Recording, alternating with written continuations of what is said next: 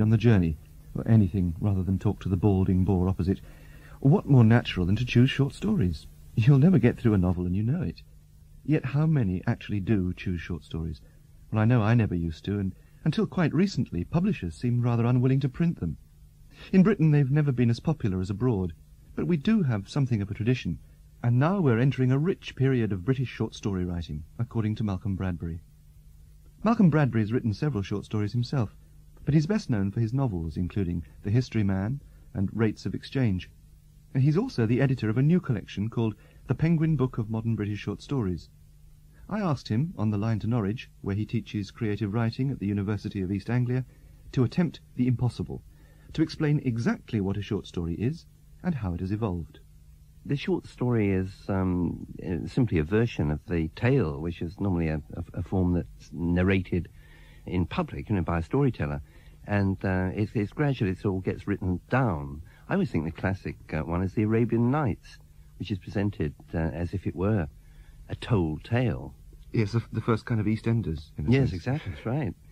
But one of the fascinating moments in the evolution of the short story is the way in which it moves from being just any tale that is told to some sort of analytical form, and various refinements creep in. The classic refinement being, I suppose, in the early 19th century, Edgar Allan Poe's attempt to define the short story as being like a good long poem, a narrative that can be read at one sitting, that is all of a piece, that deals essentially with one single incident, and has a very, very literary and symbolic shape to it.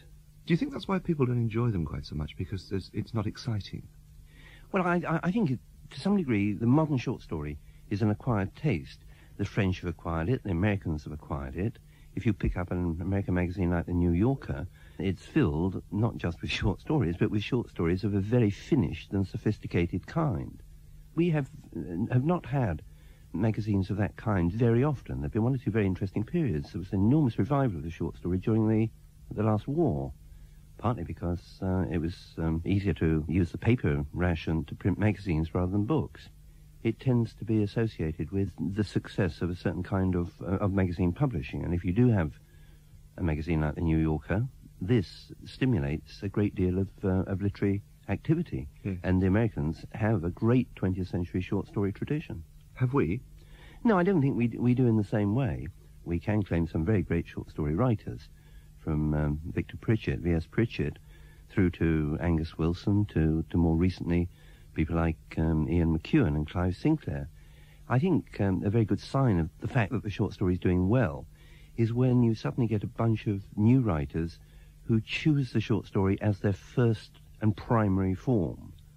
And the two classic instances since the war that I'm particularly aware of are Angus Wilson, who in the late 40s emerged as a writer through 2 volumes of short stories, and then went on to become a novelist. And then Ian McEwan, who did exactly the same. I suppose my own interest in the short story was inspired by my love of poetry, and by the compactness and delicacy which both forms share. V.S. Pritchett obviously felt the same way when he spoke to Bookshelf in 1980. It's the poetic side. A story is a kind of poem.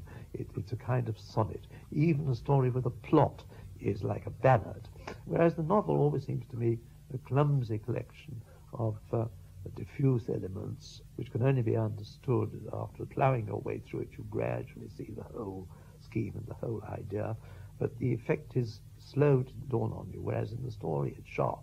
It absolutely, within 10 pages you know exactly what the author wants to say, and it doesn't bore people because it doesn't look at the obvious side of events necessarily, but looks through them. It's a kind of glimpse through what is happening. Bernard Mac Laverty is a novelist and short story writer who has also turned his books into films. My Dear Palestrina, from a short story of the same name, was seen on television, and his novels, Lamb and Cal, have both been film successes as well as superb books. Northern Irish by birth, he moved to Scotland when he'd established himself as a writer and lived for 8 years on a remote island. To read his latest collection, The Great Profundo, is to watch miracles taking place before your eyes. If anyone can define the short story, it is he. Oh God, that's you did start with a difficult one. I mean, I think it's almost indefinable, because if you say something like it must be short, then you find yourself saying that one of the best short stories is The Death of Ivan Illich. Or if you say it must have characters in it, then you end up pointing to a story by, say, Liam O'Flaherty called The Wave, which is about the breaking of a wave on the shore. Can you define a novel and the difference between them? Because it is a difference in scope for a start, isn't it? For my own fiction, I wouldn't be concerned about that difference. Flannery O'Connor talks about that, the difference between novel and short story, and she says she doesn't care that it's a fiction that comes out at that length. And I would go along with that. Although there are some obvious big differences that the traditional sort of 19th century novel is about society and interactions of people within that society, whereas the short story tends to be about individuals outside the society. Frank O'Connor talks about the short story is the best place for loneliness or for treating loneliness. And that's something to do with the nature of the short story, that it is outside society, and it's about an individual outside society. O'Whillan compares the novel to a jumbo jet in that it takes a long time to get off the ground, it can carry a huge number of passengers, and it can go for great distances. But the short story is like a hot air balloon in that it takes off immediately, can only carry one or two people, but it can go to vast heights. Most of the stories in Bernard Mac Laverty's collection deal in some way with a sense of isolation, but within that the range is still amazing. Judge the quality of the writing for yourself in a moment when you can hear a whole story. But first, the process. In the beginning, I would write a story and end up sort of crossing out words all over the page and restructuring and putting in arrows and things like that. But I think that now part of the learning process is that you don't actually write down the really bad sentences. Then you say, no, that wouldn't work. And you put down very, very slowly the sentences that are going to finally stand. There's a lot of very visual imagery which I connect with that you've looked at and seen, and which is lovely. But there's one, for instance, I can't even remember which story it's in, but someone goes shopping, and you've noticed the way that you drop one tin into a string bag and it elongates. Oh, it, yes, yes, yeah. There's little things like that which are so delightful, little tiny brush strokes. Yeah, one item elongating her string bag. There's a man I know who died recently who had a great way with verbs. He lived in Islay. He was very, very fond of a drink, and said to me one day, as I was windowsilling my way home last night, which is a beautiful verb. It's almost Dylan Thomas, isn't it? Yes. There's another one too where you've just summed up Land Rovers, where you said that mushroom-coloured foam bulged from its crack, the seat of the Land Rover, and suddenly you're in the Land Rover and you can smell it, you can see it, you can feel the dirt under your feet and everything. And the gear stick always wobbles. Yeah. Yes. Yeah. Yes. These are just images coming from having lived in a rural community for about 8 years. That yeah, the images themselves are, but the way you've picked them out and used them to kind of set fire to a whole page, and it's absolutely beautiful. But there's a lot of humour in the book as well, although it is about loneliness and people who are, in some sense, having problems with relationships and other people. I love the one about the boy with the rash on his chest. Where his excuse for not going swimming is, I'm having my period. Yes, yes. Moments of embarrassment have always fascinated me, and I think that's one of the most embarrassing lines I have in any of the stories. If it doesn't sound rude, how do you know when you've finished a story? Because, in a sense, you don't go for the twist on the whole. There's not a sudden, it's not like a ghost story or a detective story where there's I suddenly see, how clever. It's just a lovely, as I called it earlier, a watercolour, maybe not the right expression, but it's a completeness. Two things to say about that is that H.E. Bates talks about that idea of the twist at the end. He says it annoys him intensely because it's like the first time you read a story, it's like somebody jumping out and saying boo to you, and then you read it again and he does the same thing, and then when you read it for the 15th time, he said, oh God, no, not again, he's going to jump out and say boo to me. And I agree with him on that. On the second point, you just know when there is enough there. And again, Chekhov says that when you feel that you've finished a story, go and strike out the first paragraph and the last paragraph, and then you've got a real story. Ooh, it's hard, isn't it? Yes. Have you ever done that? He's right. No, I've never had the courage to do that. I don't think I could bear to lose the last paragraph of that story, Remote, about the woman on the island, which ends with that stunning image of the geese Yes. go over like a dance hall full of people talking. Yeah, if you've ever heard them, it's an accurate image. I mean, it certainly is. There's nights I've tried to go to sleep on Isla, and Loch and Dahl fills up with thousands upon thousands of these geese, and it does. It sounds like somebody has told a wildly funny joke out in the middle of the water, and they're all going. I can't imitate it.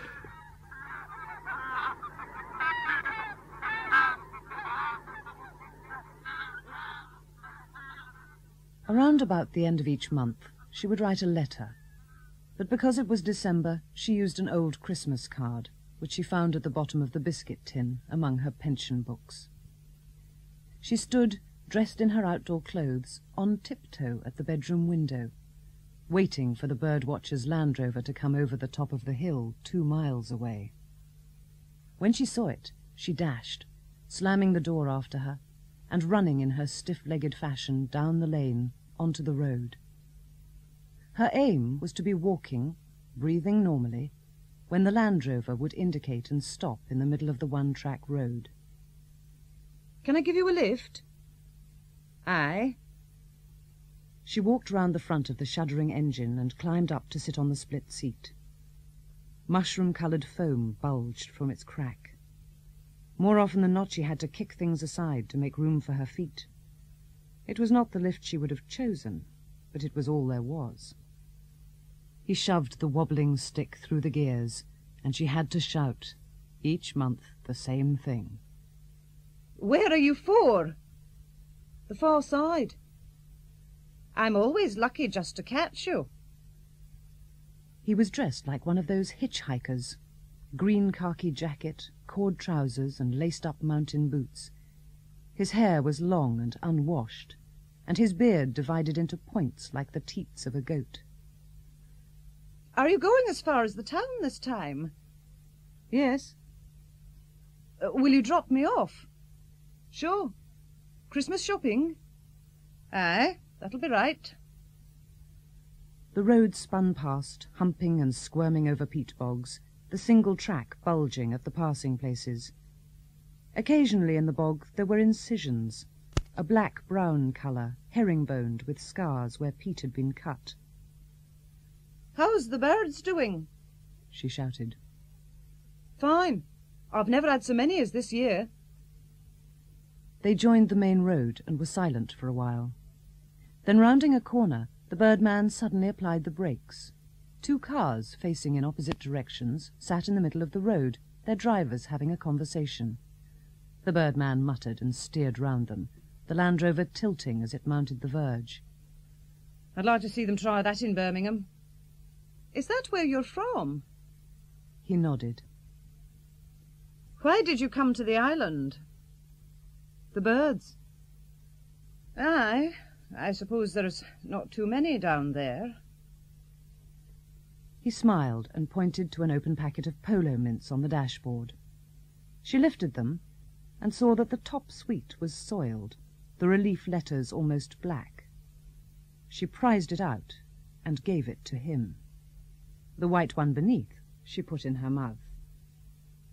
"You born on the island?" "City born and bred.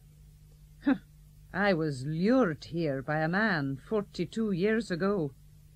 I never see him around. Oh, I'm not surprised. He's been dead this long time." She cracked the ring of the mint between her teeth. "Oh, I'm sorry. What did he do?" "He drowned himself in the loch." "I'm sorry, I didn't mean that." "On Christmas Day, he was mad in the skull, away with the fairies." "What I mean was, what did he do for a living?" "What does it matter now?" The birdman shook his head and concentrated on the road ahead. "He was a shepherd," she said. Then a little later, "He was the driver. There should always be one in the house who can drive." He let her off at the centre of the village, and she had to walk the steep hill to the post office. She breathed through her mouth and took a rest halfway up, holding onto a small railing. Distances grew with age. Inside, she passed over her pension book, got her money, and bought a first-class stamp. She waited until she was outside before she took the letter from her bag. She licked the stamp, stuck it on the envelope, and dropped it in the letterbox. Walking down the hill was easier. She went to the co-op to buy sugar and tea and porridge. The shop was strung with skimpy tinsel decorations, and the music they were playing was Christmas hits. In the butcher's, she bought herself a pork chop and some bacon. His bacon lasted longer than the packet stuff. When she had her shopping finished, she wondered what to do to pass the time. She could visit young Mary, but if she did that, she would have to talk. Not having enough things to say, she felt awkward listening to the tick of the clock and the distant cries of sea birds. Instead, she decided to buy a cup of tea in the cafe and treat herself to an almond bun. She sat near the window where she could look out for the post van. The cafe was warm, and it too was decorated. Each time the door opened, the hanging fronds of tinsel fluttered. On a tape somewhere, carols were playing. 2 children sitting with their mother were playing with a new toy car on the tabletop. The cellophane wrapping had been discarded on the floor. She looked away from them and stared into her tea. When they dredged him up on Boxing Day, he had 2 car batteries tied to his wrists. He was nothing if not thorough. One of them had been taken from his own van parked by the loch shore, and the thing had to be towed to the garage. If he had been a drinking man, he could have been out getting drunk or fallen into bad company. But there was only the Black Depression. All that day the radio had been on to get rid of the dread. When Silent Night came on the tape and the children started to squabble, she did not wait to finish her tea, but walked slowly to the edge of the village with her bag of shopping, now and again pausing to look over her shoulder. The scarlet of the post van caught her eye, and she stood on the verge with her arm out. When she saw it was Stuart driving, she smiled. He stopped the van, and she ducked down to look in the window. "Anything for me today?" He leaned across to the basket of mail which occupied the passenger seat position and began to rummage through the bundles of letters and cards held together with elastic bands. "This job would be all right if it wasn't for bloody Christmas." He paused at her single letter. "Aye, there's just one.